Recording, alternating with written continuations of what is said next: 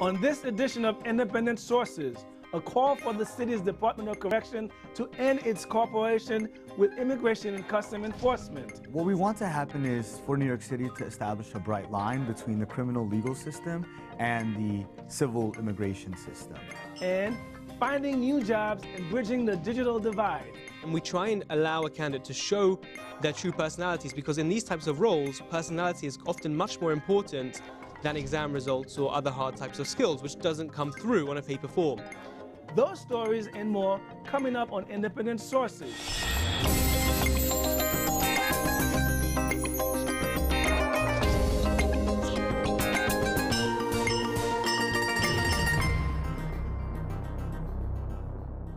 Welcome to Independent Sources. I'm Gary Pierre.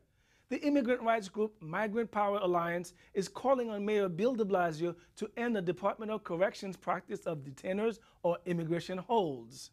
The group argues that holding immigrants beyond the time they would otherwise be released and then placed into custody for deportation robs them of the opportunity to acquire legal counsel. They also say that some immigrants are charged with minor crimes that don't warrant such harsh measures. I talked to immigration activist Abraham Paolos of Families for Freedom and Denise Romero of the Migrant Power Alliance about why they want this practice to end. Denise, let's start with you. What kind of crimes have these immigrants committed, and exactly who are these immigrants? Well, in New York City specifically, when you look at the way in which immigrants end up in detention centers, it's usually through the over-policing that's going on in New York City in general. And we know that policing in New York City has been questioned a lot for the racial profiling aspect of it. And we see that in the detentions that are happening, because it's mostly Black, it's mostly Latino.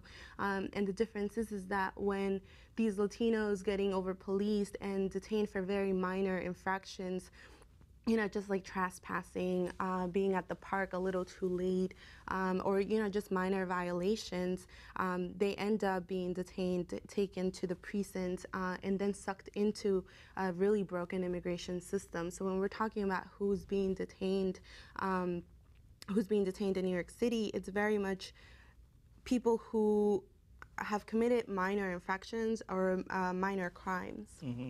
And so what are you asking?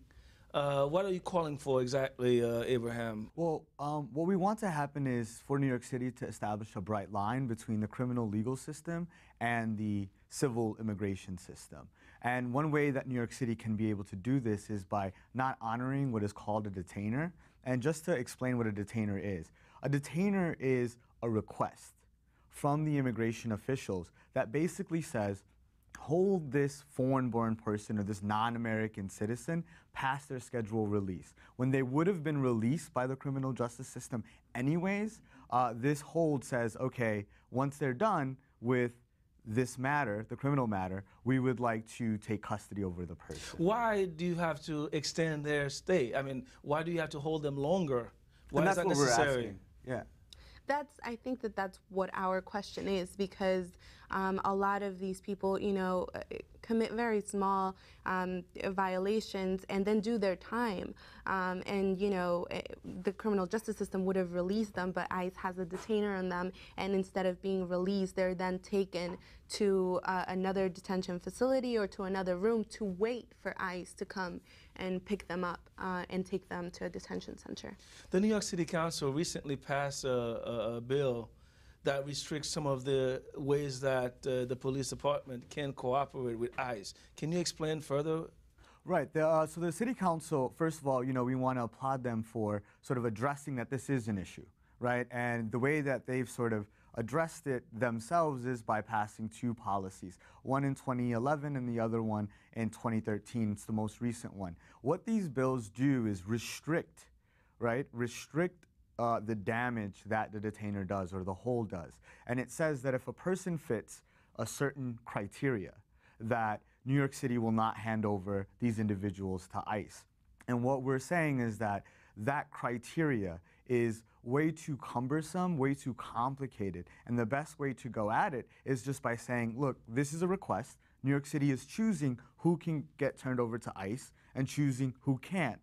And what we're saying is we should probably make the choice of saying we don't really need to honor these requests. Other cities have done the same. And so we think New York City should be a leader considering the reality, which is 60% of New Yorkers are either immigrants themselves or children of immigrants. You have a sort of a borough like Queens where 50% are foreign-born residents. So in a city like New York City, I think that we need to come out with policies that actually reflect the reality and not with policies that only allow a certain minimum, right, a minority of people to be able to reunite with their families and reintegrate into society. To be clear, Denise, we're not talking about the same thing when a police officer interacts with an immigrant and then is by law is not allowed to call ICE or hand them over. It's after they've been through the system and they were arrested and they're about to get out, then ICE wants them hand over to them, right? Right, but even then, when we're talking about who ends up at Rikers, for example, my own younger brother was in Rikers, and the people who end up there have not committed serious crimes, and that is why they stay at Rikers, but, ICE still has a presence there. And even though people are serving sentences of less than a year, you are right, they are serving a sentence for something that they've done or for something the justice system thinks that they should do time for, but those are not very serious or violent crimes since they are at Rikers. So we're asking why is ICE allowed to have such a big presence, and why is it that only a minority of immigrants who end up with detainers at Rikers can actually, like Abe said, reunite with their families and fight their deportation cases? What happened to your brother? Well, it's the same. It's one of many stories in New York City. Again, he just had a lot of contact with the police because of the over-policing of immigrant neighborhoods. I'm from Jackson Heights, Queens, one of the biggest immigrant neighborhoods in the world. And we have seen an overwhelming amount of policing increase in this neighborhood where we have cops patrolling every single street, and his in contact with the police is very constant, and he had a series of trespass violations. But when a judge, minor stuff, right, very minor stuff. But in this case, did they try to contact immigration in any shape or form? Or? Well, he did. He had a very small sentence at Rikers, and when he did his time, he was set to be released, and that's when he was informed that he wasn't going to be released, and he was actually taken to another room to wait for ICE to get a hold of him. And now we're talking about someone who's less than 21 years old, at Rikers prison, and that's another thing that a lot of people don't question enough, and there isn't enough dialogue about. It's also what happens inside of these places where you have young people who are under 21 being taken to detention centers, and there isn't necessarily the resources to really have them, stay in well-run facilities. So quickly, what happened to your brother? He was released and everything is fine? His case is still pending, okay. And we were able, fortunately, to afford bond, so he is actually at home. But then that's another thing that we are very worried about, is that when ICE goes into Rikers and takes these immigrants, they're taken to privately run detention centers that are actually out of state, and that they're unable to get in contact with their family. Ourselves, we were unable to visit him when he was in New Jersey because of some of the policies that these detention centers have. And so, fortunately, we were able to afford bond, but that's not the case for many immigrants who are working class or who don't even have family here and are unable to contact anyone or even have any access to legal representation. That's a real powerful, real anecdote. Now, Abraham, have you guys been able to quantify the scope of this situation? How many people are caught in this dragnet? Well, I mean, I think the numbers that we have right now, we're talking about thousands of New Yorkers on a yearly basis. So from October 2012 to September 2013, I think the number's around 3,000. Of those, only 25% were able to go back into reunite with their families. Then we have sort of the new bill that had passed in 2013, and so that's gone in effect in the last 3 months. So in the last 3 months, we're really looking at a little bit of over 500 New York residents that have a detainer on them, and about 37% of those New York residents were able to reunite with the family, where the city administration had said, you're okay to reunite with your family, but you're not, right? Unfortunately, we're out of time. Denise Romero, Abraham Paolas, thanks for joining us. Thank you. Thank you. Yeah, for having us on. When we come back, a tech company gives new meaning to the term job application. Before that, Abby Ishola has some other news. Thanks, Gary. Here's a look at some headlines from New York's ethnic and community media. From El Diario La Prensa, pro-immigrant groups want the de Blasio administration to improve working conditions for day laborers. Valeria Treves, Executive Director of New Immigrant Community Empowerment, or NICE, is planning to team up with members of other immigrant organizations to request city funding to build more centers for day laborers. The centers would act as a mediator for employers and day laborers to protect workers from unfair working conditions, such as low wages and wage theft. There are currently 3 centers in the city for day laborers, but activists argue that they aren't enough to serve the thousands of workers across New York.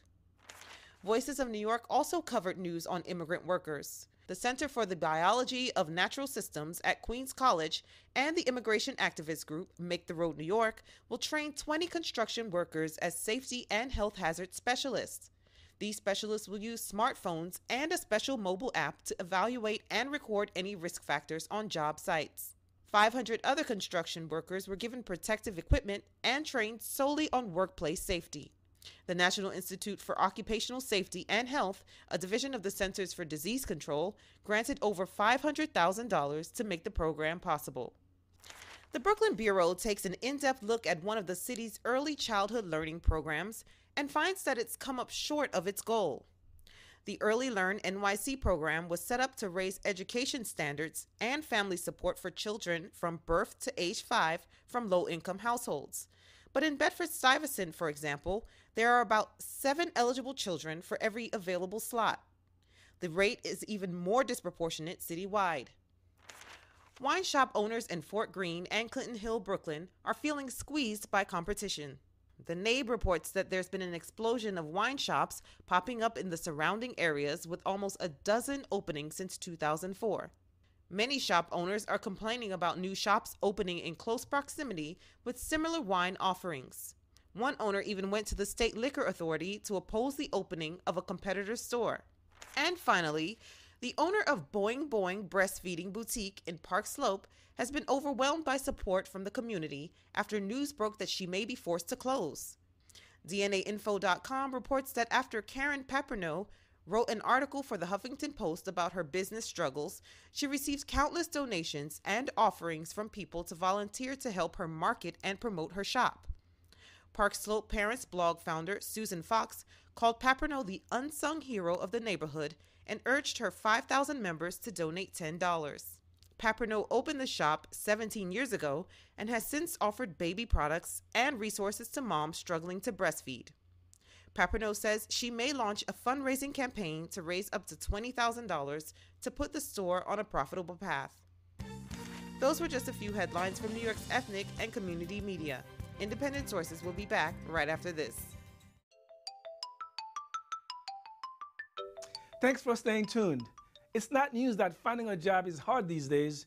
The latest Labor Department figures put unemployment in New York City at just under 9%. That's more than the national average of 7%. What's making job searches even more complicated is that more of them are happening online, making the paper resume virtually obsolete. It also leaves many lower-income city residents who may not have internet access stranded on the far side of the digital divide. The tech company Apploy is addressing this need with their Job for Five program. I spoke to Apploy CEO Adam Lewis about the initiative. Adam, tell us about Apploy. What is it exactly? So Apploy is a easy way for people to find jobs and for companies to find the best people. So if you think about hiring, especially in the retail, hospitality types of jobs, it stayed the same for many, many years. You know, if you want to get a job in a store, you'll probably find yourself lining up at a store. You know, they have these things called open calls where they'll say, if you want a job at this store, come along on such and such a day, and you're waiting in line, filling out a paper form. Then you get a 5-minute slot with an assistant manager, and they make decisions based on who they meet that day. Lots of people, lots of waiting, really poor candidate experience, and probably for the company, they're not able to find the best candidates. So what we saw was a way to create this dialogue, this interactivity on a mobile device. You might be surprised to hear that less than 3% of Fortune 500 companies have any way that a candidate can apply to a job from a mobile device. And if you think about the demographic of people that are applying to these types of jobs, they don't have access to computers. I mean, there's over 100 million Americans. 1 in 5 Americans don't have internet access at home. So we feel that the way to create that access and to bring people to companies in a much more efficient way is through a mobile job application that's interactive. When we thought about what is the application? Yeah, well, exactly. You say interactive. How does it work exactly, the technical aspect of it? So there are 2 main components to the application itself. The first part of it is standardized. So it will be the same for every application a candidate goes through. So if you think about it now, every time you complete a paper form, you're filling out the same information about your background, your educational, personal details. Once a candidate goes through Apply, they can swipe through that for every application they go for. So it makes it much, much easier for the candidate not having to enter that same information every time. But a second part of the application is interactive. And we try and allow a candidate to show their true personalities, because in these types of roles, personality is often much more important than exam results or other hard types of skills, which doesn't come through on a paper form. So they can look on their device and they can hear, for example, a disgruntled customer shouting at the candidate because the machines are broken. And then it flicks back a video for the candidate to have to respond to that customer.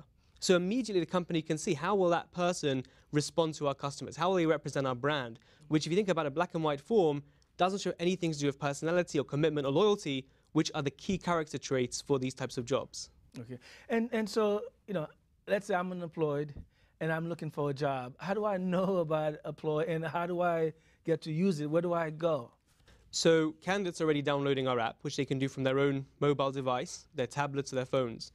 But we also see a very important piece of this is actually installing iPad kiosks in public places. So I mentioned before the many, many Americans that don't have internet access and therefore don't have access to apply to jobs. So we're partnering with community centers, with shelters, with welfare providers, and we're actually installing our iPad kiosks at their locations. So people come to these places and they can actually directly from there apply to the jobs. Now in New York City, where can we find some of these kiosks? And we're working with America Works in New York, in Manhattan and in Brooklyn. We've actually just installed 12 kiosks in each center, and we're about to kind of take that across the US with them. They're contracted with the New York City directly, as well as federal government. And people who need access want an innovative way to be able to show their personalities, to come at the center and apply. So that's something we've just kind of rolled out at the end of 2013, and we're going to be pushing this out further during this year. Well, my next question is, how successful is Apply, and how is business for you? It's going really well. I mean, we launched this 6 months ago, and since then we've got hundreds of jobs up on the app. I really would advise people who are looking for jobs, particularly in the East Coast, which is where we've started, to kind of download the app. There's hundreds of jobs every week, being put up onto the app, and we're getting a lot of job seekers finding us, and applying to jobs through it. So what we're trying to track now as well is, once someone gets a job, how successful are they? Because obviously that will show companies that there is a big difference, being able to see a candidate on a paper form or just meet them in 2 minutes, to actually see them in Apply and really understand their character and have a real quantifiable way of measuring how successful a candidate will be. The other thing that we're trying to do, which is actually important, is we're trying to not only have an app, but create a bit of an ecosystem around the app. So what's very important for us is to train and upskill people to help them get a job, but then also try and help them progress through the job. So, they start like in an hourly position. How can they then learn skills to get into a management position and beyond? So within Apply, both on the app itself and on the web, we're creating daily content that gives them training advice. We have experts from all different fields where they're giving video content. There's live streams where these types of people who don't necessarily have formal training can get trained and really find how they can navigate through, number one, the job search, but then how they can progress in their careers through the app itself. On our app, as soon as you open up the app, it lists all the jobs that are closest to me right now. So I could be standing on 5th Avenue and I want to know which stores are hiring. I open up the app and it will show me which stores are closest to me that have positions. Because obviously someone who's going for an hourly position doesn't want to be traveling to the other side of New York for an hourly position. So it will show me on a map, as well as a list, where I can get that job, which is very, very exciting. And what they can also do is follow companies. So let's say, for example, a job seeker wants to kind of follow Starbucks. When there's a Starbucks opening on the app, it will actually push notify their phones to say, this store near you is actually hiring, come in and see it. Can you expand on that much more on sort of how a prospective job applicant can tailor made this app for their needs? Right. So I think that you mentioned interactive before, and that's very important for us because it's a two-way dialogue. Applying for a job, often you hear one of the biggest upsets a candidate has. They send off a resume somewhere, goes into black hole. Don't hear back. So with what we're trying to create is a real kind of interaction between companies and candidates. So I mentioned you can follow companies. What we're doing on our observer side, where we're actually trying to kind of create content, is actually dig deep into different types of companies. What's the culture like to work in different types of companies? What are the hours like? What's the team like? So that when candidates come and look at different jobs they want to apply for, they actually really get a better understanding than just a 4 or 5 line description. You'll be doing this, this, and this. You actually understand what you're going to be getting into as a job. Because at the end of the day, we need the candidates to enjoy their job and make sure that's the right place for them. And I think importantly, it is very location based. So we kind of blend like geolocation services with push notifications to, number one, identify which jobs are closest to that candidate and make sure that they, apply to a job that they can actually get to in the morning. But then also push notify to make that communication instant. We don't want them to have to wait for 2 weeks for an email. If a job's not right for them, let them know straight away, let them move on. And I think a lot of our companies that are working with us actually see that as a big advantage. Because, if you think about a retail company, 9 out of 10 candidates are not going to get a job. How can that retail company make sure that those 9 people stay as customers of that brand? Because at the end of the day, they don't want to give them such a terrible experience. They can say, I'm not going to go back there.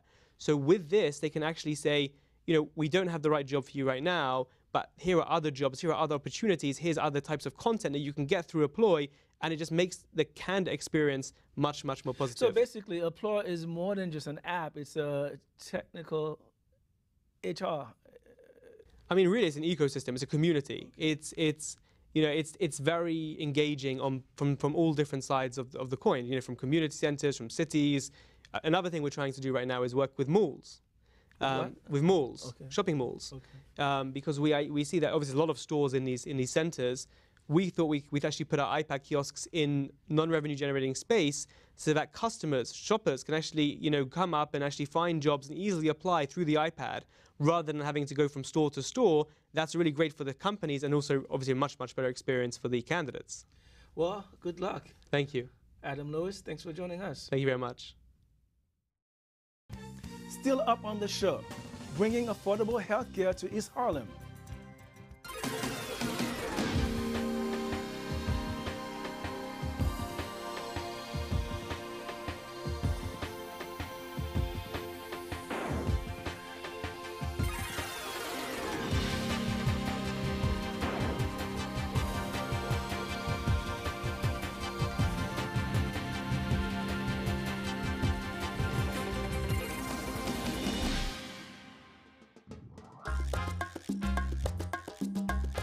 Finally from us, the Affordable Care Act, more commonly known as Obamacare, has been lauded for providing health insurance coverage for 40 million Americans who are currently uninsured and lambasted for having an inefficient website and being overpriced. One of the underreported aspects of the law is the provision for funding community organizations like Borinquen Neighborhood Health Center in Spanish Harlem. Judith Escalona tells us more about how the center has benefited from Obamacare. Maria Delgado, please call extension 218.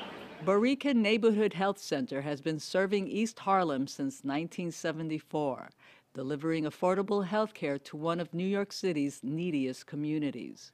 We have a mission here to provide top quality health care at little cost or no cost. We never turn away a patient. I don't think any community health center that I know of that's in business today turns away people. It's estimated that more than half of the area's 120,000 residents live below the poverty line. East Harlem also has the highest concentration of people living with AIDS in the city, and the highest rate of hospitalization for pediatric asthma in the nation.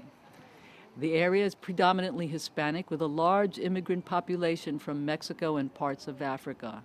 If their income status is such that all they can afford to pay is $10, $15, well, that's what they pay. We provide all the health care, but we go the extra step. And what are those extra steps that you're not going to get in any hospital setting? If a mother comes here in the winter and she doesn't have a coat on, but her children do, but she can't afford to buy a coat, you could be sure that she will not leave this clinic without a coat. Undocumented immigrants also receive care without regard to their ability to pay. We have to take care of our undocumented people that come to this country, because all of us better take a really good look at how we arrived here. The health center currently operates out of Taino Towers, a low-income housing complex on 3rd Avenue and 123rd Street. This fall, Boriken will move into their own building across the street. That was made possible by the Affordable Health Care Act. In 2010, when the federal legislation was approved, Boriken was awarded $12 million in capital funds. If we had not received Affordable Care Act dollars, we would not be able to have built a new clinic. We have been trying to raise monies for almost 14 years to be able to build a new clinic and thereby expand services. The Affordable Care Act is not perfect. It has made a good impact on this community health center. We'll be able to hire specialty doctors. For instance, we didn't have a cardiologist. We now hired a cardiologist. We hired a podiatrist. We have ophthalmology that's coming into the new clinic. We're going from 1.5 floor of clinic space to 5 floors, 4 which will be utilized to provide services to the community. The building is the first green primary care center in New York City. It's energy saving and is constructed with non-toxic and allergen-free materials. Through its program targeting small community-based clinics, the Affordable Health Care Act also provided funding for Boriken's daily operations. We're bilingual, bicultural. We offer every language. We have a language bank for anyone that comes in the community, because the community is changing. It's not just a Latin community anymore.